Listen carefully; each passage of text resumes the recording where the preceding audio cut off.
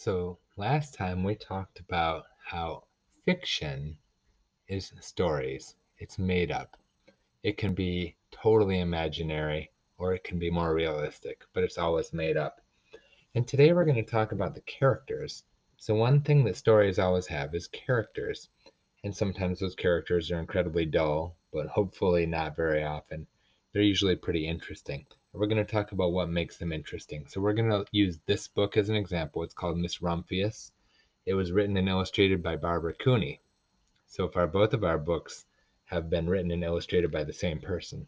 So look at that cover. Maybe you've seen this one before, maybe not. Shows kind of an older woman wearing kind of a hooded outfit. She's by some tall purple-ish flowers out in nature. Start thinking, what on earth is this a book about? If you're someone who loves to only read books about sports or monster trucks, this isn't your book. But it's a good book nonetheless. She's a very interesting person, and I want you to pay attention to how the author makes her seem interesting. The author actually is related to her. Also, we're only going to read half of the book today, so there will be a cliffhanger. Miss Rumphius. Does anyone know what type of flowers those are? We'll find out. To St. Nicholas, patron saint of children, sailors, and maidens. The Lupine lady lives in a small house overlooking the sea. In between the rocks around her house grow blue and purple and rose-colored flowers. The Lupine lady is little and old, but she has not always been that way. I know. She is my great aunt, and she told me so.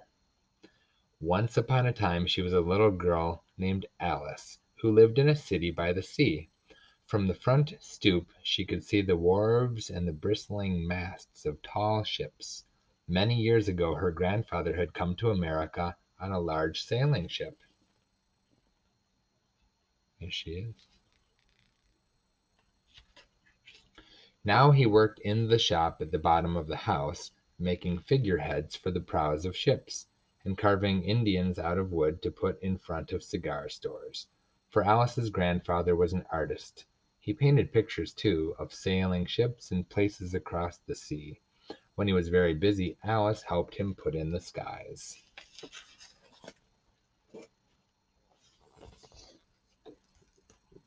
There she is helping to paint the skies. There you can see on the front of that ship a carved figure, and he would carve those. Pretty cool. In the evening Alice sat on her grandfather's knee and listened to his stories of faraway places. When he had finished, Alice would say, "When I grow up, I too will go to faraway places, and when I grow old, I too will live beside the sea." "That is all very well, little Alice," said her grandfather, "but there is a third thing you must do." "What is that?" said Alice. "You must do something to make the world more beautiful," said her grandfather. "All right," said Alice, but she did not know what that could be. In the meantime Alice got up and washed her face and ate porridge for breakfast. She went to school and came home and did her homework, and pretty soon she was grown up. Then my great aunt Alice set out to do the three things she had told her grandfather she was going to do. She left home and went to live in another city far from the sea and the salt air. There she worked in a library, dusting books and keeping them from getting mixed up, and helping people find the ones they wanted. Some of the books told her about faraway places. People called her Miss Rumphius now. There she is in the library. There she is walking home. It's a nice library. Sometimes she went to the conservatory in the middle of the park. When she stepped inside on a wintry day, the warm, moist air trapped itself around her, and the sweet smell of jasmine filled her nose.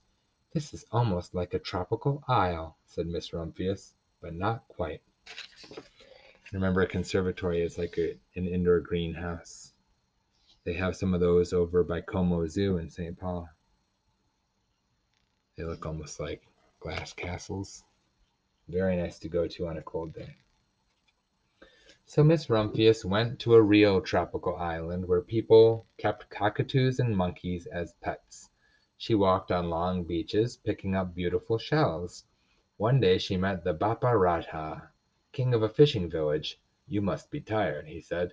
"Come into my house and rest." So Miss Rumphius went in and met the Bapa Raha's wife.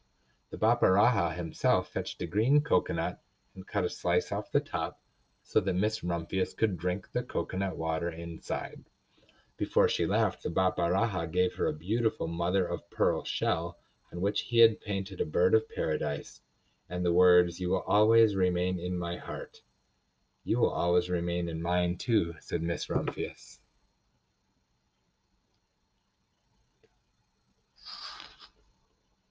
Quite a little trip.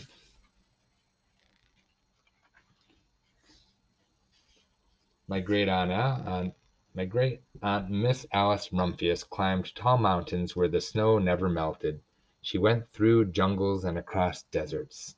She saw lions playing and kangaroos jumping. And everywhere she made friends she would never forget. Finally, she came back to the land of the lotus eaters, and there, getting off a camel, she hurt her back. "What a foolish thing to do," said Miss Rumphius. "Well, I have certainly seen faraway places. Maybe it is time to find my place by the sea." And it was, and she did. There she is mountain climbing. There she is riding a camel.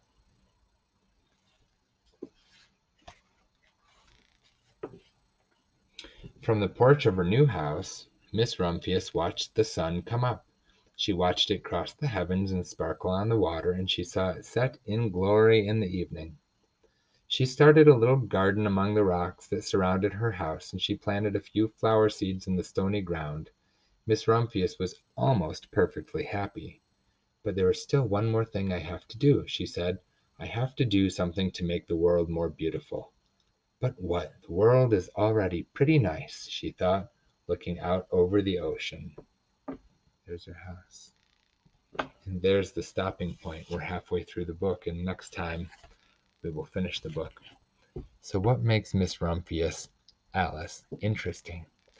Is it the things that she does?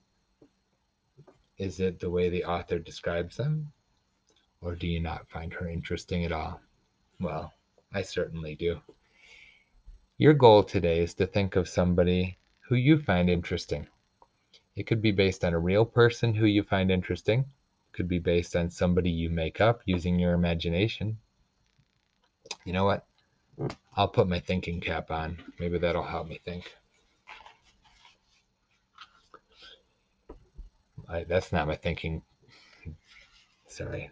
That's my Batman mask. My cowl. Okay, I don't have my thinking cap handy, but maybe you do. Think of somebody interesting. Or you could take a person based on a real person and make them more interesting. And how you make them more interesting is totally up to you. If you need inspiration, think about books you've read.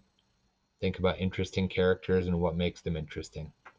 So you are going to write fiction. Every day from now on, you're going to be writing fiction. What it is your choice. But today I want you to try to come up with interesting characters or take a character you have and find a way to make them more interesting. Have fun. Happy writing.